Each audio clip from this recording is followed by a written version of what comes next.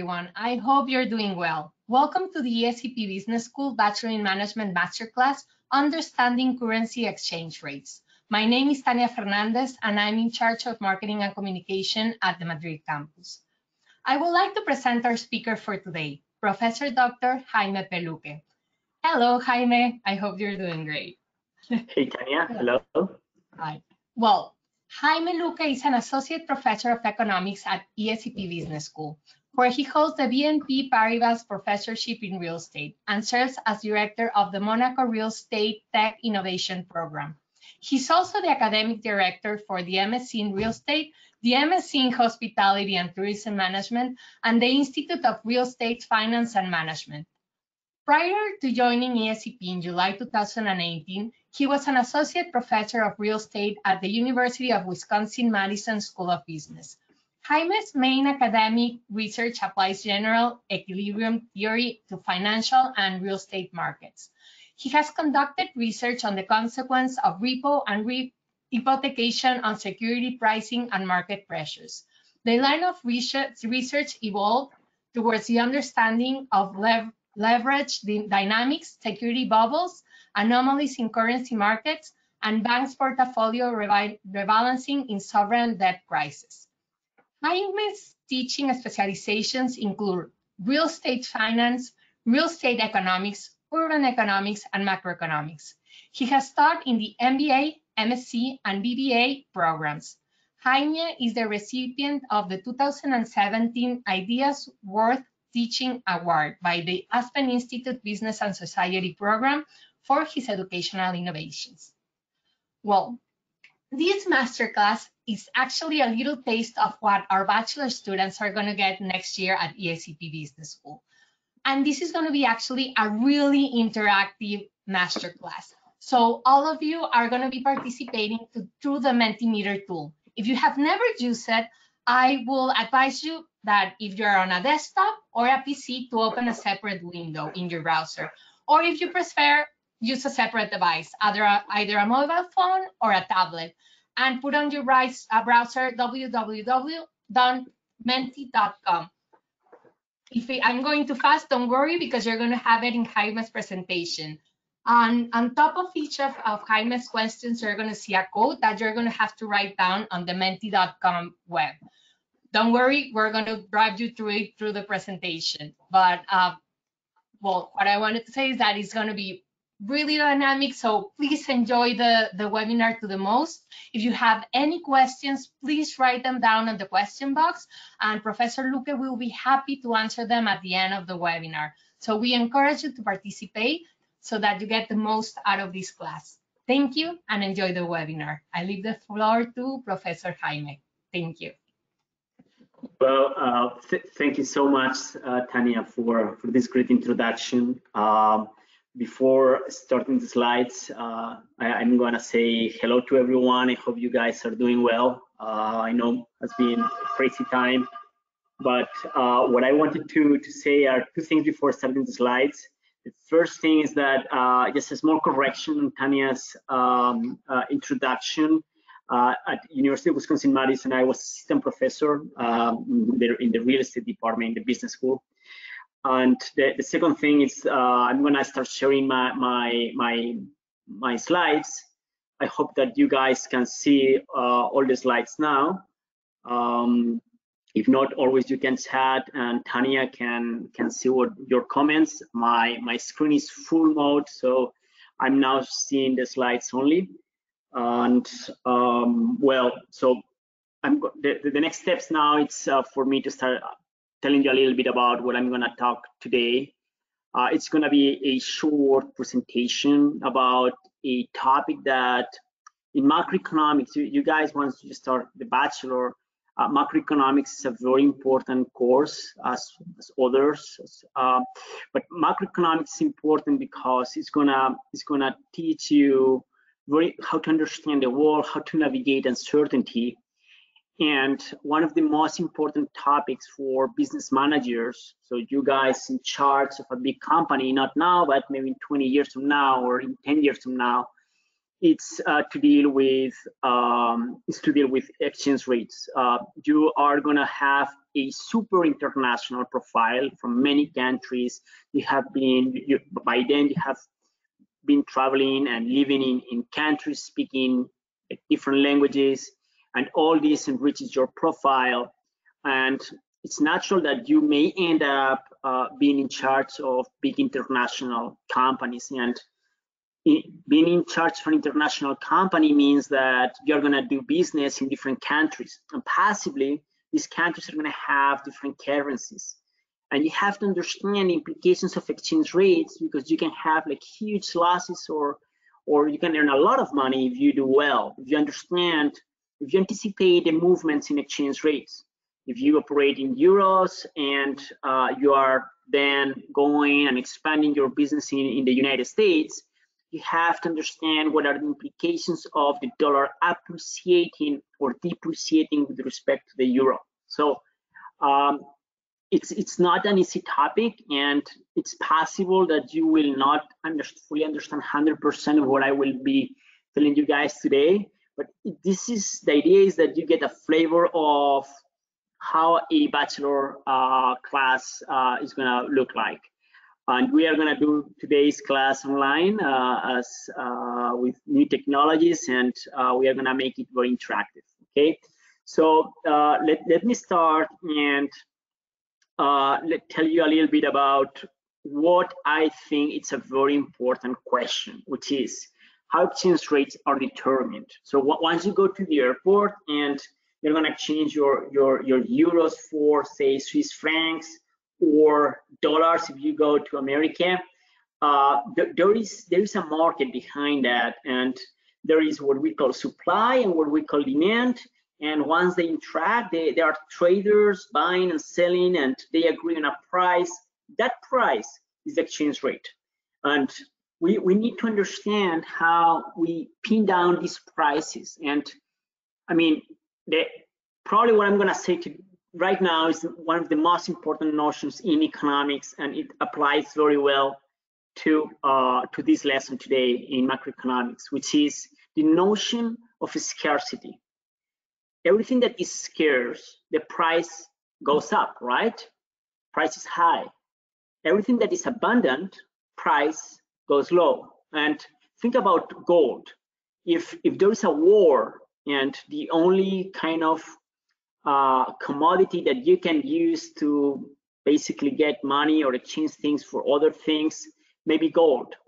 And in a war, people are scared, and people, like, they're in a rush, and they might be willing to pay a lot of money to get the gold or whatever, right? So gold might be scarce by then.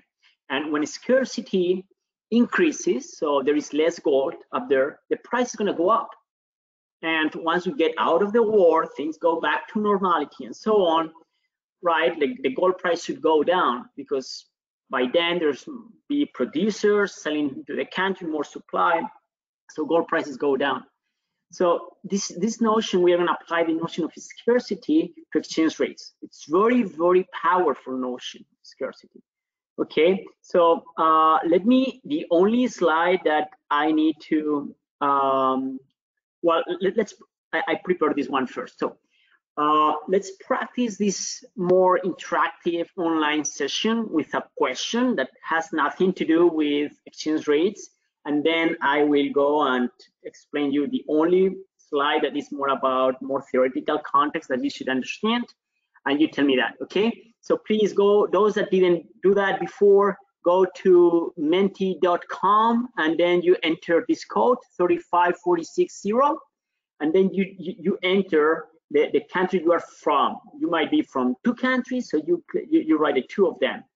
And right now you can see that the people that have been answering questions right now are from India, Mexico, Switzerland, Morocco, Monaco, Japan, Sweden, China, Hungary, Spain, Germany, Luxembourg, Lebanon, and possibly many others. Okay, so only those of you that have joined today's question, you represent these countries like Mexico, India. Like, it's all over the world, right? And this is ESCP. It's a beautiful experience, and that's what I was saying before, that your profile will be very unique. You will be very international, and you will be a very good candidate to work for an international company. And you have to deal with uncertainty related to exchange rates, because you will do business in terms of different currencies. Okay, so that's the first question.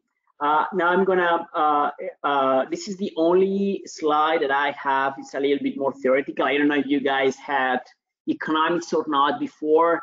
Don't worry too much if you didn't understand fully this slide, but what you can see here is like two lines, right? Like two blue lines. One is what we call the demand, and the S one is going to be the supply, and then in the horizontal axis, in the x-axis, we have the amount of sterling pounds. The sterling pound is the currency in the United Kingdom. So the point is that as we basically are gonna decrease the quantity, as we are gonna decrease the price, you see, as we decrease the price in the vertical axis, we have the price, right? The price of pounds. As we decrease the price, basically people are gonna, the people that wanna buy that, because the price is lower, they wanna buy more.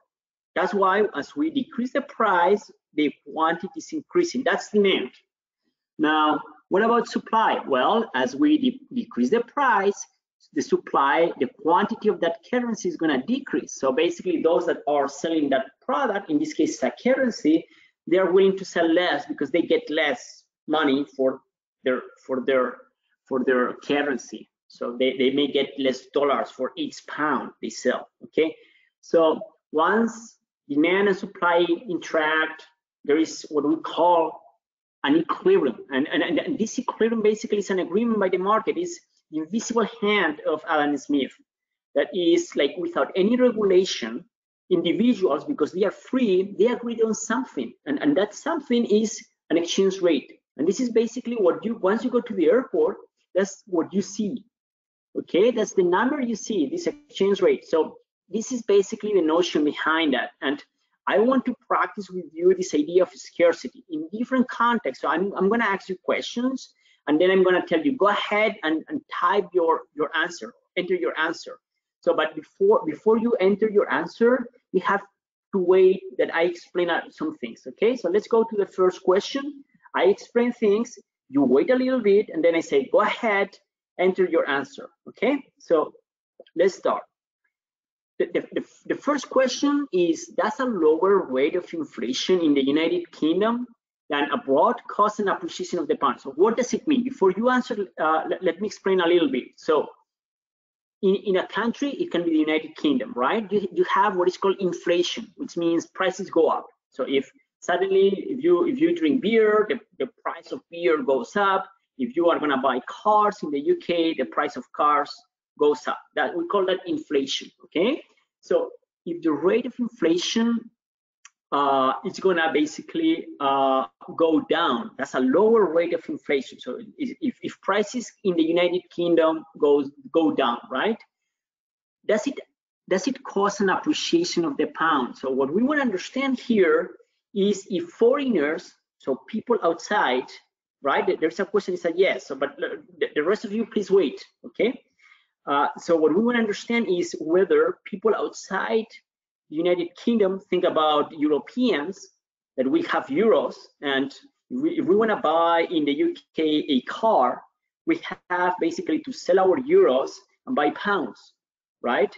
So when do we want to do that? We want to do that if basically it's very attractive what we are going to have, or we are going to buy in the UK. So what we are saying is, if prices in the UK are going down, is it attractive? Yes, it's very attractive. So Europeans are going to exchange their euros, and they are going to buy pounds, and they are going, with those pounds, they're going to buy the car. So the question is, does the pound appreciate with respect to the euro? So there are like some people that are saying yes, The rest of you, feel free to now say yes, no, and I don't know, and I will explain a little bit more, which is very reasonable if some of you don't know. Okay, so what we can see is that the majority of you have chosen yes, and this is the correct answer. This is really exciting. You guys get it like very quickly, and congratulations. So the idea behind that is that cars become cheaper. Europeans sell their euros and buy pounds. So the pound becomes scarcer, right? Because more people want to have their hands on pounds. Why? Because they want to buy cars, UK cars. So this notion of scarcity of the pound is going to lead to the pound to appreciate with respect to the euro. So the pound becomes scarcer, so the pound appreciates. So yes, it appreciates. Very good. I'm really happy. What about the next one? So does a fall in UK incomes relative to those abroad cause an appreciation of the pound? So wait a second. So don't answer. We are saying that now people in the UK are poorer, so they have less money. And now we want to understand whether the pound appreciates with respect to the euro. Now everything is in terms of British citizens with less money in their pockets, and some of them buy British goods, and others buy, say, European goods, like say goods from France, right? And to buy goods from France, they need euros. So, but because they are poorer, they are going to be able to exchange less pounds for euros. So there is going to be less demand for euros, right? So that's it. So this fall in UK incomes, now what do you think? It leads to an appreciation or depreciation of the pound? If it's an appreciation, you say yes. Okay, now you have time. I think I don't speak more for like a couple of 1 minute. Okay, so I let you think.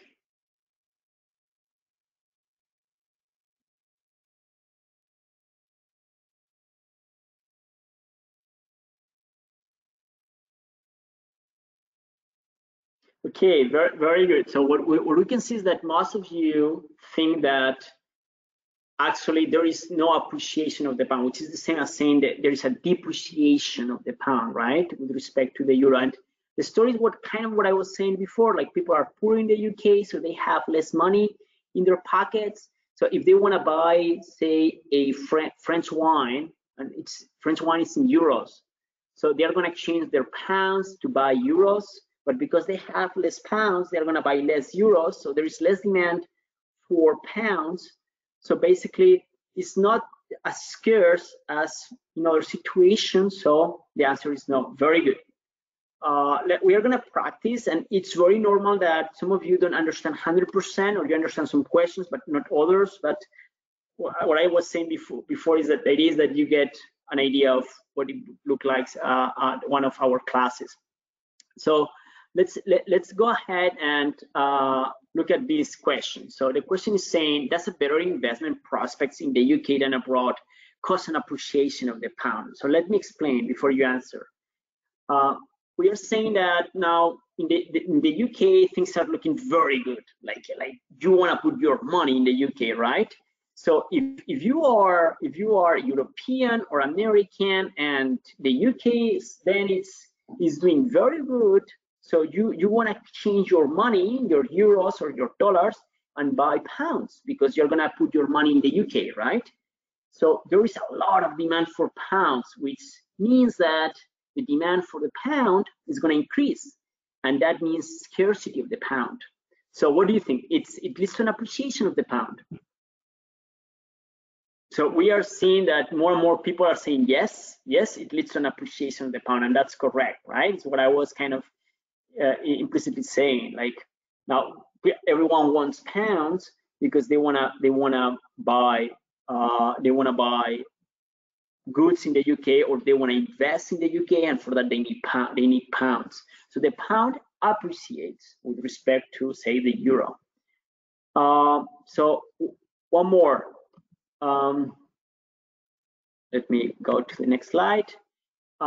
If speculators believe that the pound will appreciate with respect to the dollar, So people think, like, you read Financial Times and everyone is saying the pound is going to appreciate with respect to the dollar. Do you think that the pound will end appreciating? What do you think? Yes, no, I don't know. What is your answer?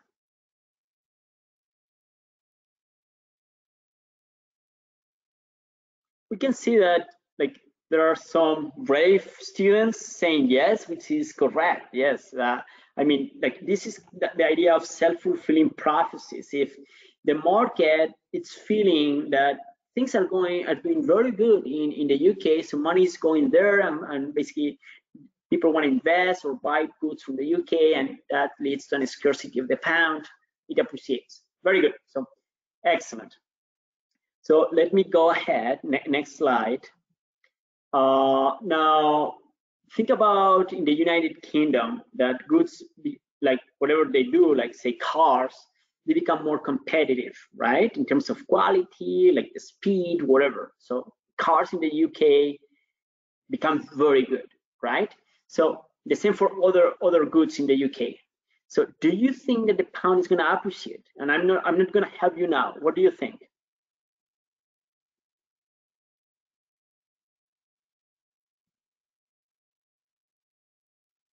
Very good. So some of you, the brave ones, are saying yes, and that's correct, right? It's like if they are better, the cars, or they are cheaper, whatever reason, like people are gonna change their euros and buy pounds, and with those pounds they are gonna buy the cars because they are very competitive, they are very good, and because they are buying pounds, the pound becomes scarce.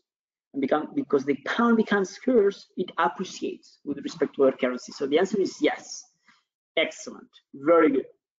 So now I'm gonna play a video, very short video, and we are gonna talk about something slightly different. It's starting becoming more complicated, so don't be scared, right?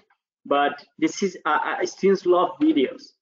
And so this is what I'm gonna do. I'm gonna share a video, and I'm gonna stop the video at some point and ask you a question, okay? So it's the person who that is interviewed is a very famous American who wrote a book on debt crisis, and he's basically putting together the idea of debt crisis. So crisis that imply that there's a lot of debt and people don't pay debt, with exchange rates. And he's going to talk about the case of Turkey. Turkey has the lira, and basically we are going to discuss that. Okay, so this is the context. Let me play the video. It's going to be like maximum 4 minutes, including discussions. Okay, so let's go.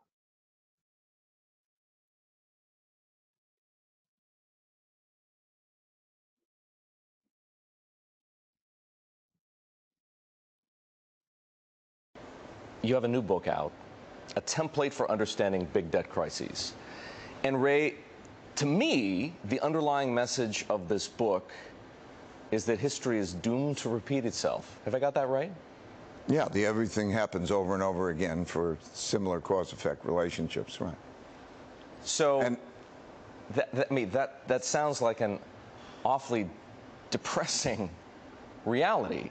Does it need to be a depressing reality? Well, I mean, it's like any reality. You know, you got to embrace the reality and know how to deal with it. Yeah, there are debt cycles, and debt cycles provide great opportunities, and they provide real problems. So, very good. So he's talking about the first term he's talking about is debt cycles, and it is like a cycle, right? We go up and down, boom, bust, and what he's saying is that it's because we have a lot of debt that it explains a little bit of these cycles. And in some cases, the boom and the bust is because of the debt cycle, right? Think about 2008 was what we call the great financial crisis. There was a lot of debt in terms of mortgages, like Americans, Europeans, everyone was borrowing money to buy a house. And there was too much debt, and at some point they were not able to repay their debt. There was a lot of defaults and bankruptcies, and the whole world became a mess. Financial markets collapsed, and that's an example of a debt crisis. And he's talking about debt cycles. Okay, so that's the first thing. Let me continue with the video. I think it's just like a progression, a disease that progresses. And the reason I wrote the book is actually was just a compendium of research that I wrote mostly before the financial crisis. And it's because I think it's essential for everybody to understand the sequence of events, the logical sequence of events that makes these all the same. So as you know, there's 48 of them in there. They all play out pretty much the same way, except there are inflationary and deflationary ones depending on the currency. But basically, in 60 pages, I just want to convey that template. So let's talk about one of those two types of debt crises, the inflationary depression. Mm-hmm. Okay, so this is another very important concept, inflationary depression. Basically, depression means crisis, right? The stock market plummets, everything goes down, and it's also saying inflationary. So it means that there is inflation, like prices go up, and at the same time, markets go down. We call that type of crisis inflationary depression, and it has implications on exchange rates. And he's going to talk a little bit about that. Okay, so I just want to define what it means by inflationary depression. Is that what's playing out right now in Turkey, in Argentina, in emerging markets more broadly? Yeah, certainly. And this has all played out many times. This isn't the first time that Argentina's gone through it. It has a habit of going through it, and it's not the first time it's happened anywhere else.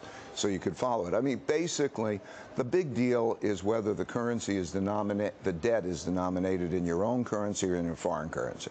And when it's denominated in foreign currency, like these countries have a lot of dollar-denominated debt, then they have a problem trying to service that dollar-denominated debt. When the dollar goes up and the money they're earning is in local currency, then they don't have enough cash, and then they get into that spiral, and as a result of that, they have to print more money, the currency depreciates, and it happens in a very mechanical way. Okay, so many concepts here. It would take this like many classes to go through every single concept, but what a difference that he's making is like debt denominated in domestic currency or debt denominated in foreign currency. For example, like if you are a big multinational in Turkey, you have liras, right? Because the currency in Turkey is the lira, Turkish lira. But if you really want to borrow a lot of money, you usually go to the international market, and usually that debt is denominated in dollars. So you're going to borrow dollars, and then you're going to exchange those dollars for Turkish liras, right?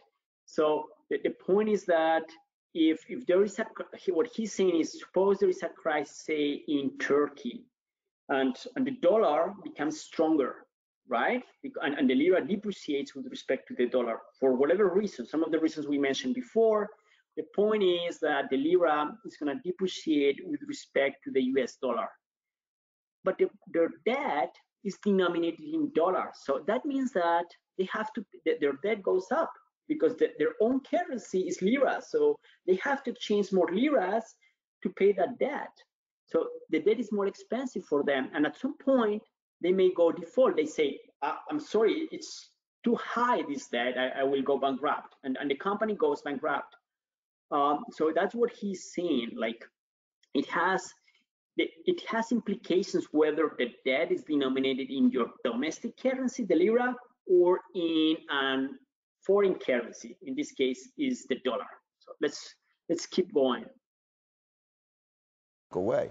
Most of the countries don't have reserve currencies, don't have the debt denominated in their own currency, and as a result, most of their crises are of that sort.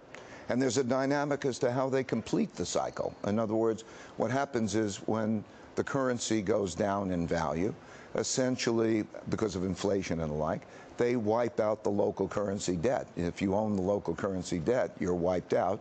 You've evaluated 27 of these non-domestic currency crises in the book.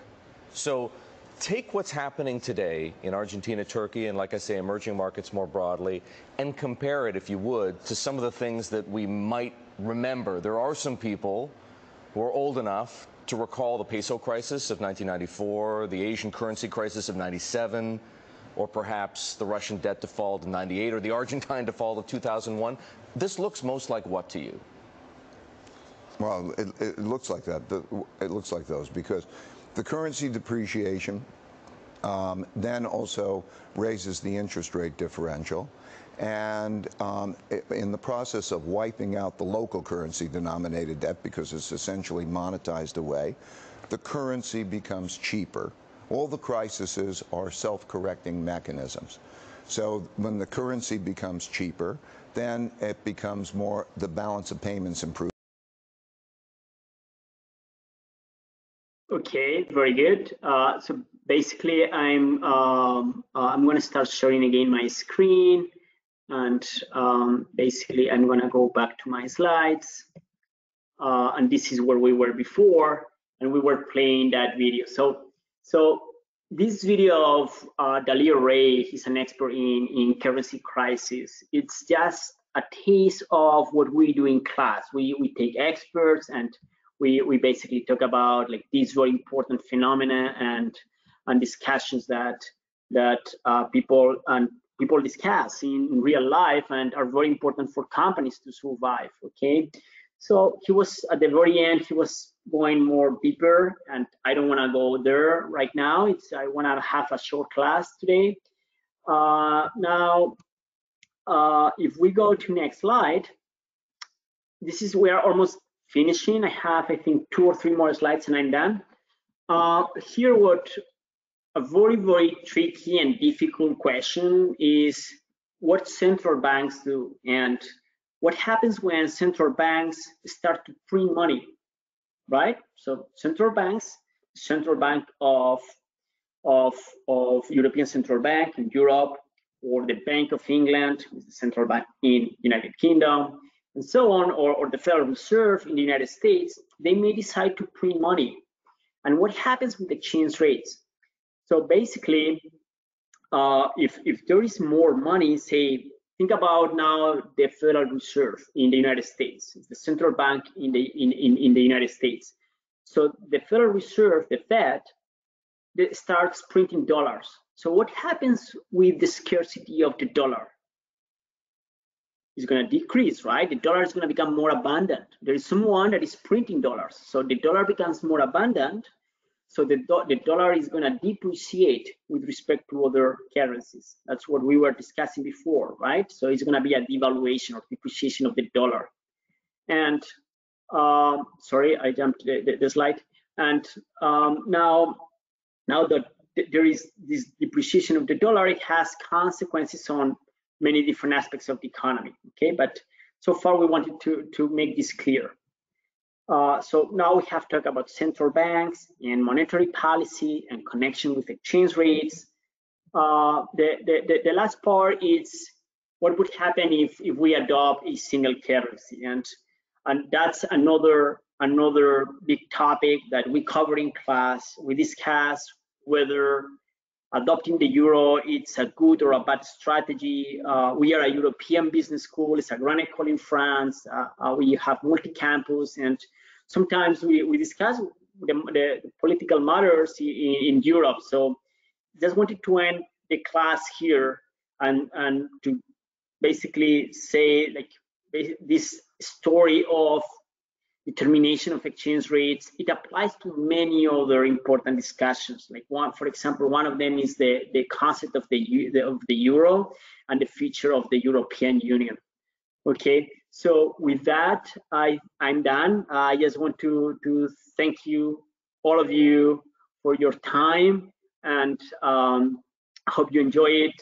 It's a very, very brief taste of what you will see in class. You have amazing professor at ESCP. It's an amazing experience, And the best thing is also your classmates. You're going to enjoy it a lot, and I look forward to meeting you in person.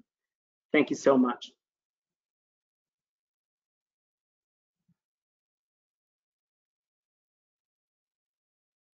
Well, thank you very much, Jaime. It was really interesting. I was just wondering if anyone has any questions for Professor Jaime, please remember to write it down on the question box, so we can read them out and just start our Q&A right now. Let's see.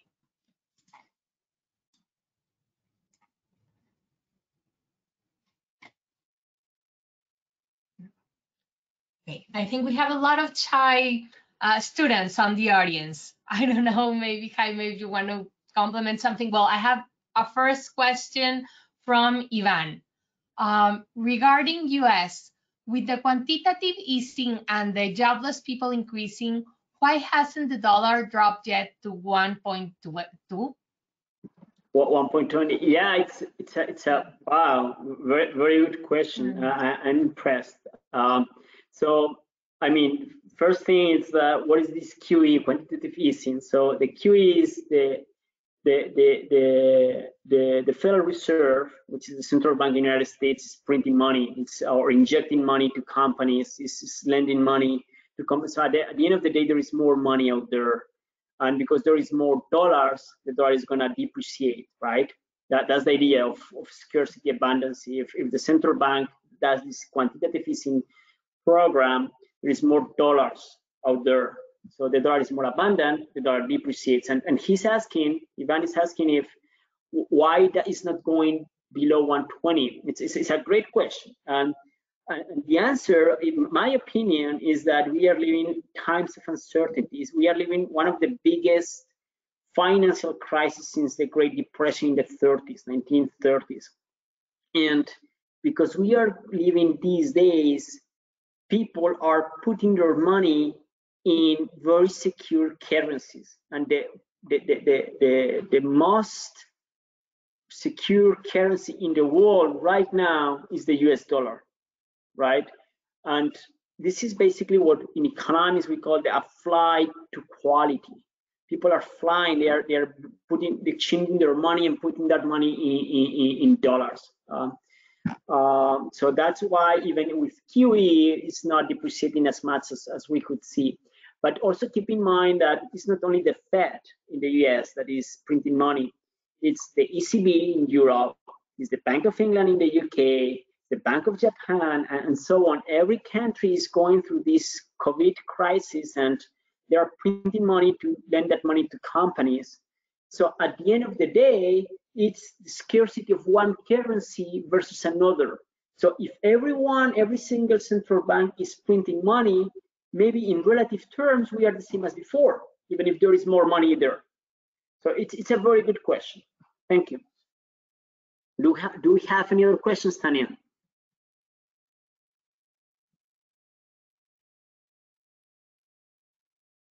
Tanya, I think your microphone it's mute. Sorry for that. Yeah, sorry. We have another question from Andre. Yeah. Are there solutions to break the mechanism of inflation due to the dollar? If there are mechanisms to break the mechanism of inflation due to the dollar.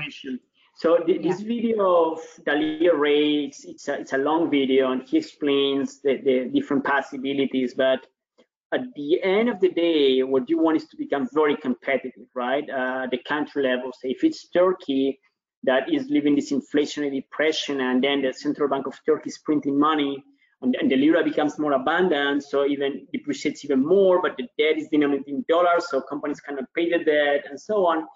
At some point, the lira is going to be so cheap that foreigners, foreign companies or entrepreneurs are going to think, oh, now it's so cheap to buy this lira. So it's so cheap at the very end of the day to buy those companies, to buy those goods in Turkey. And when you have this differential is when people start changing their dollars or euros for liras to do business in Turkey because there is blood in the industry. And when you have blood in the industry, you start the recovery. Everything was very, very cheap. And the same happening in, for example, in Spain during the great financial crisis in 2008 to 2013. We had this, what I called before, this mortgage crisis. People had mortgages. People were not able to pay. The same in the United States happened exactly the same. 2011, 12, like houses were super cheap in Spain. Like very, very nice apartments in very nice streets were like maybe 30% lower in value or 50% lower in value. So at that point, investors think, oh, that's a great opportunity. If I buy that house, maybe in 5 years, it's gonna double its price. So they change their dollars for euros to buy real estate in Spain. And then they are buying euros, so the euro appreciates, there is more demand for the euros become scarcer, the euro appreciates, and things become more competitive, and we get out of the crisis. So another excellent question, very good, and thank you for this very good question. Perfect. We have another question now from Pedro Diego. What do you think about the coronavirus situation? How do you think this affected every country's economy? Wow, so that's a big, again, a very, very big question in terms of so many things we can say, but if I have to say something very short time, I think it's very dangerous. We are living probably one of the worst financial crises or economic crisis in history, very similar to the Great Depression. It can be even bigger than the Great Financial Crisis of 2008. It can cause massive unemployment. Companies have already huge amounts of corporate debt. Half of that is BBB, which means it's trash. Like it's very high likelihood of default. And when companies go bankrupt, they start firing people. So unemployment is gonna go up. And moreover, we have countries and governments that they issued a lot of government debt. So countries also have their own debt that is paid by the citizens. So the only way to pay that debt is to raise taxes. But if you raise taxes, you're going to slow down the economy and you are going to hurt the economy. So, and governments and countries may end up defaulting, not paying the debt. So you may have bank runs and very, very ugly situations. So if there is a second wave of coronavirus, it's going to be dramatic for real people. For us at the university, you guys students, me, faculty studying this program, it's a beautiful situation to study and discuss. It's so exciting, like it's a big problem in the world. And we are going to spend time on that, I'm sure of that. And also I want to say it's a huge opportunity at the same time. Everything is becoming digital. There's new technologies out there that people are really adopting in mass. And I think that even cities, the structure of cities is going to change. And real estate, which is a very important sector, is going to become crucial in this economy, in this new world, because like cities are going to be restructured, and like real estate as itself is an asset where people put the money in, and so on. So there are so many things that we can talk about, but I would say that it's very dangerous. And it also poses a very unique opportunity for the future. We have a lot of questions, so get ready for them. Now we have a question from Gladys Bridiers. Well, first she's telling you many thanks for this short but very interesting case. Her question is, will the euro depreciate with the very significant monetary creation by the ECB that took place in the last months to support the financial market, e.g. pandemic purchase program? This has to do with the FED monetary policy question that you answered before. And what is exactly the question? I understand it's about the European Central Bank printing money, and what is he asking? Exactly. Will the euro depreciate with the very significant monetary creation by the ECB that took place in the last year? Yeah, it's another good question. It's if the ECB is printing money, the euro becomes more I would ask you then, but you cannot speak now, but the answer is it's going to become more abundant, right? If there is a bank printing money and this money is euros, becomes more abundant, so the euro depreciates. That's what we were discussing before. But it's going to depreciate with respect to which currency? Because if it depreciates with respect to the dollar, and the Federal Reserve is doing exactly the same as printing money, it's going to only depreciate if the ECB is printing more euros than the Federal Reserve is printing dollars. So everything is in relative terms. The difficulty in currencies to understand pricing of currencies is that it's one currency versus the other. And you understand the scarcity of one currency versus the other. So if the euro becomes more abundant with respect to the dollar because the ECB is like more aggressive, then yes, but we don't know that. And there is other potential reasons that maybe like the US economy is doing better and no one wants to put their money in Europe because Europe is going to be a mess. And in that hypothetical case, people are going to withdraw. No one wants euros, so it's like the euro becomes abundant because no one wants euros, and the euro is going to depreciate. So it depends on the situation. Okay, I cannot see the questions, but because I have a very small screen here. But Tania, I listen to you. Exactly. Well, we have another comment and question from Marco Pellegrini. He says it's a very interesting presentation. Thanks.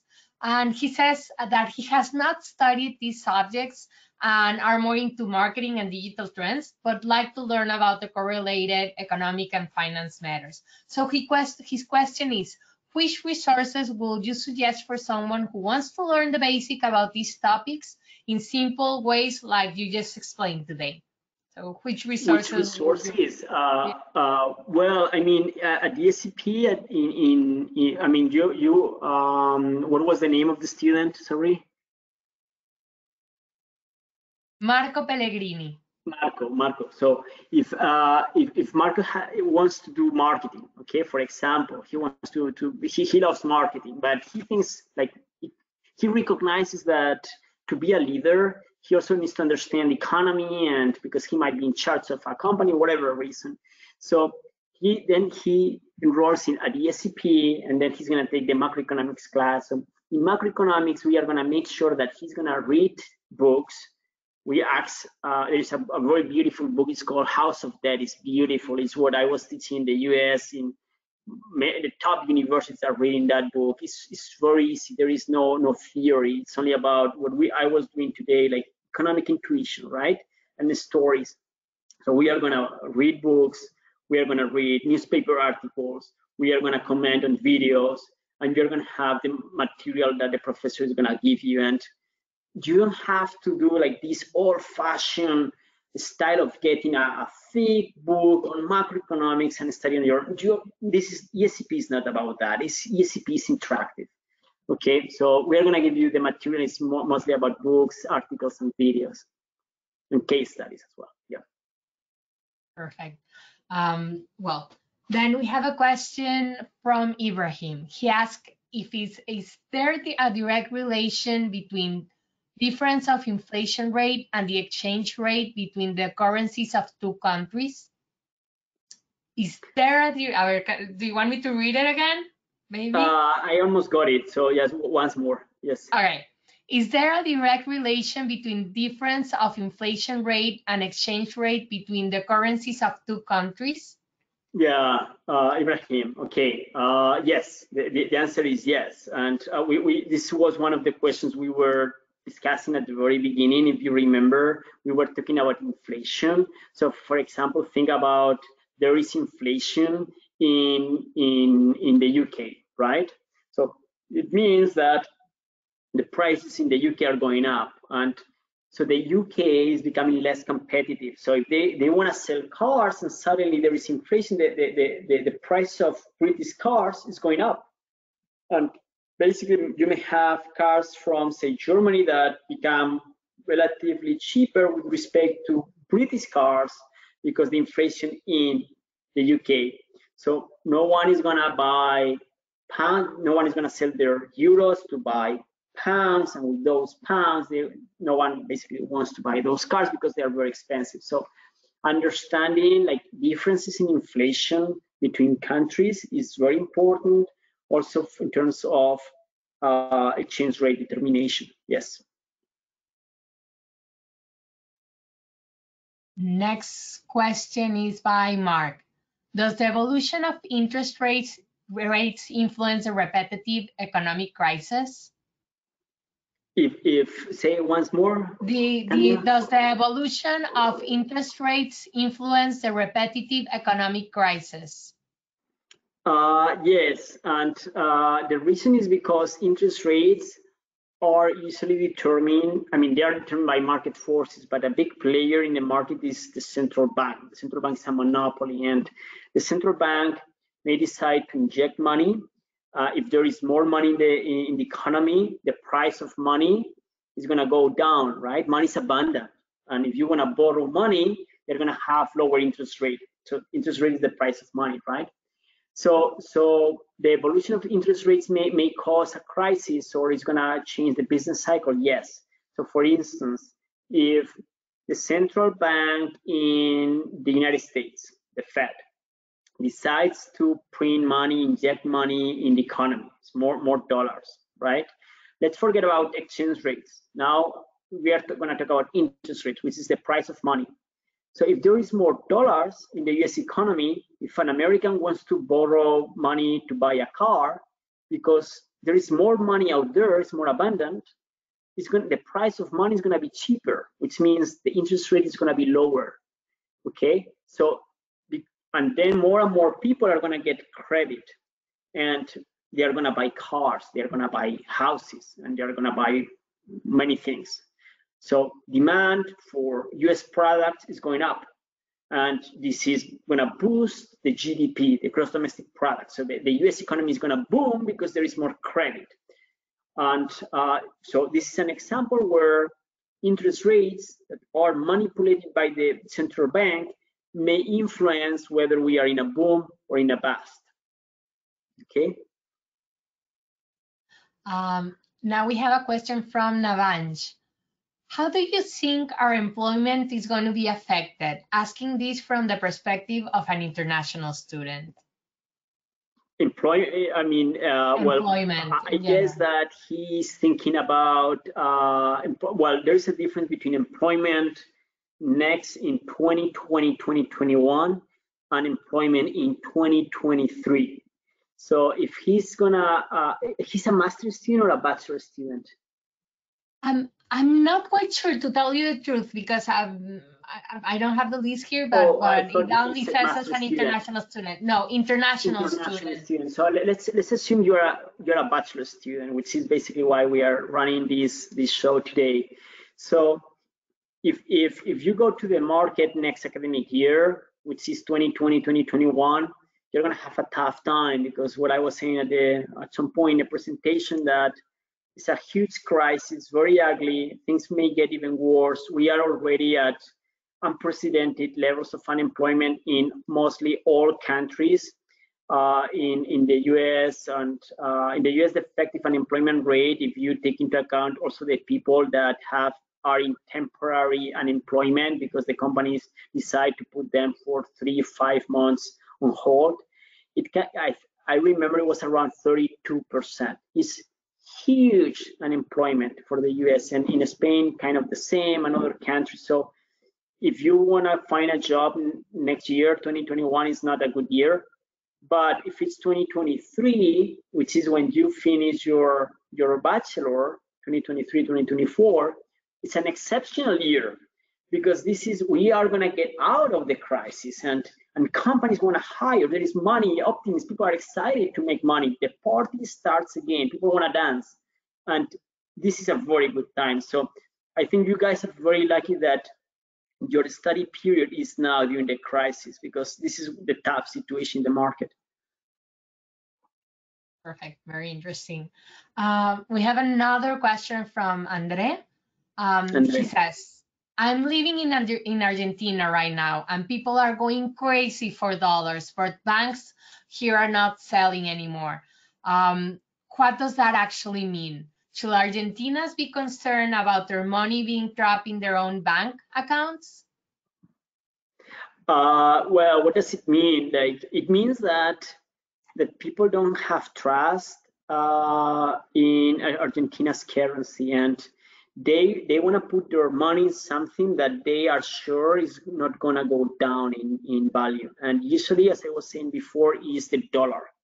So and also the gold, you may want to buy gold. So gold, dollars is what people in times of a crisis, they sell whatever they have and they buy that currency. And it means that it's a problem for Argentina's banks, because people are moving their money outside the country, and banks, they need to have reserves. Otherwise, there might be what is called a bank run. So the bank has not enough money to give back to the depositors of the money, and this is again a mess. Argentina went through several currency crises in the past, and as far as I know, it's also going through a tough time these days, and it happens also in other countries. So, well, I mean, coming back to my seminar class today, it's very important for you guys to understand exchange rates determination, because if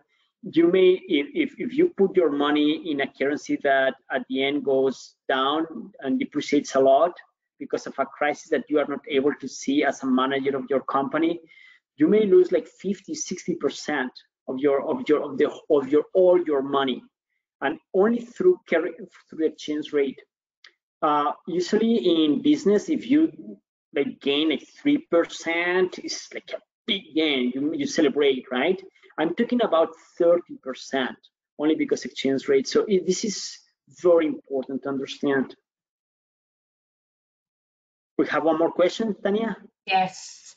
Yes? We actually have two more questions, our Two last more one. questions. So Very good. yeah. Okay. First one from Pedro Diego again. Do you Pedro Diego. consider, Pedro Diego, do you consider Very good. Bitcoin a real currency? What do you think about cryptocurrency? Do you think this will be stronger in the future? Well, it's another fascinating topic, cryptocurrencies. And actually, we have a professor at ESCP Madrid that he's an expert also in cryptocurrencies, and he's also teaching about that. His name is Gonzalo Fernández de Córdoba. And but let me answer that question. Cryptocurrencies, they are currencies because you can buy and sell things with that, but there are differences in the sense that there is no central bank behind that. The good aspects is that usually like cryptocurrencies are in limited supply, so that guarantees scarcity because it's limited. There is no central bank printing more. They usually go through algorithms, and there is limited supply. So basically, it guarantees that the currency will not depreciate a lot. But of course, there are problems with cryptocurrencies because they may not have the trust of the people, and therefore maybe at some point, if people are scared, no one wants that currency. They are very risky at the same time. Okay, but yes, we may want to understand cryptocurrencies also in terms of scarcity once we understand the exchange rate. And then for our last question from Ibrahim, is the difference of interest rates of money supplied by federal banks of two countries equal to the inflation rate? Is the difference of interest rates of money supplied by federal banks of two countries equal to the inflation rate?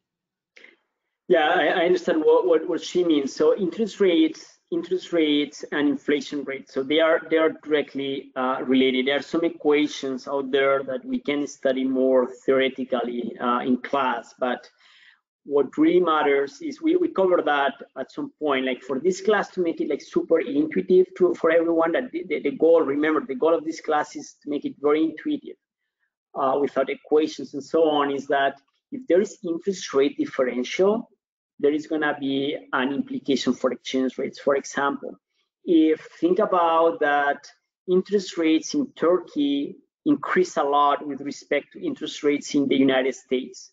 What does it mean? It means that the price of money in Turkey is much higher than the price of money in the US. In other words, if you want to basically borrow money in Turkey, you're going to be charged a high interest rate. Why? Because it's very risky. You're in a depression. So if there is a lender and say, well, I'm okay with giving you my money, but you give me against that money at 20% interest rate. In the US, everything is safe, everything looks good. So if I want to borrow money, there is a lot of people saying, well, it's safe. So I am only going to charge you 2% interest rate.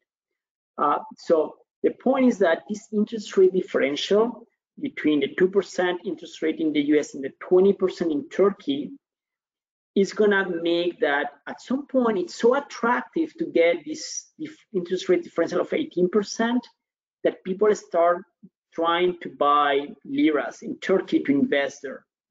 Why? Or to lend in Turkey. So the game is the following. You are going to borrow money at 2% interest rate in the US, and you're going to lend that money at 20% interest rate in Turkey. And you make the difference. It's free trade. It's like free. It's arbitrage. And if people start doing that, if investors and entrepreneurs, they notice, oh, it's a huge difference, they are going to start buying liras. And once they buy liras, the currency goes back to recovery. So that's the short explanation. Okay, we actually, this question arose another one. If you have just like 2 minutes to answer it, yeah, I think I'm very happy. Yes. This question is from Andre, and it says, what about negative interest rates like in Switzerland? Very good. Another fantastic question, and you guys are going to be very good students, I'm sure, because of the questions you are asking. Negative interest rates. How can that be possible, right? If you go and say, I want to borrow like 1 million euros, or let's talk about Switzerland. I want to borrow 1 million francs, Swiss francs, and the lender says that's fine. I'm going to give you that million Swiss francs, and in addition, I'm going to pay you the interest. So it's not that the borrower pays the interest to the lender, it's the lender giving additional money to the borrower, which is crazy, right? Usually when you borrow money, you pay the interest, they charge you against that money. And why is that possible? Well, it can be possible because it's a reserve currency, and people may want to have those Swiss francs in their hands. So they say, well, I'm going to lend that money because they may have financial investment. So they may say, well, I need Swiss francs to buy a house in Switzerland because this is the safest investment I have. But to have Swiss francs, I need to borrow Swiss francs. Basically, maybe the lender thinks that it can be it's so safe to lend to that person because the collateral is so good that he says, I'm fine. And also another reason behind that complements the story I'm saying is that the central bank is lending at negative interest rates in many cases. So at the end of the day, the commercial banks do this carry trade, this arbitrage. It might be negative interest rate with the central bank and also negative with the customers. And still that there might be a difference. So that's the simple explanation. There can be other explanations if you talk about repo markets. I will not talk about that, but I did my PhD dissertation of negative interest rates with repo transactions. Basically, is if you are going to borrow a security against cash. So if the security is very in high scarcity, everyone wants that security. Say the stocks of Volkswagen. Suddenly Volkswagen stocks everyone wants them, so they become scarce.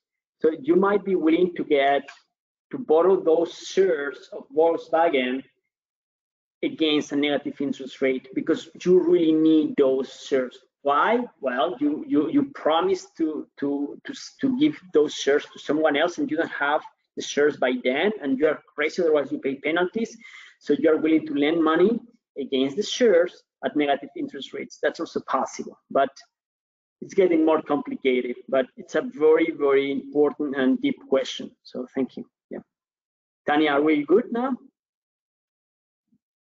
Yes. Yeah, they are just asking for another session like this. So Okay. I think that's the best way to actually close the webinar. Thank you Okay. very much, Jaime. It was really Oh, interesting. thank you, It Tanya, for arose a organizing lot of this. It's my questions. pleasure, and I'm really looking forward to meeting the students. Yeah, I think we will love to have you guys next year at ESCP if you're planning to come with us. If not, we will be happy if you actually, decide on coming to ESCP Europe, or follow us and see all the events that we're going to be producing in the next months. Actually, this was our last ESCP Madrid campus masterclass and webinar for the semester. So I think we had, like the best closing of all that we could consider. So thank you very much, Jaime. Thank you everyone for being with us today. And we hope to see you very soon at the Madrid campus. Thank you. We're Bye here bye. to help you. Thanks. Have a really nice evening, everyone. Thank you.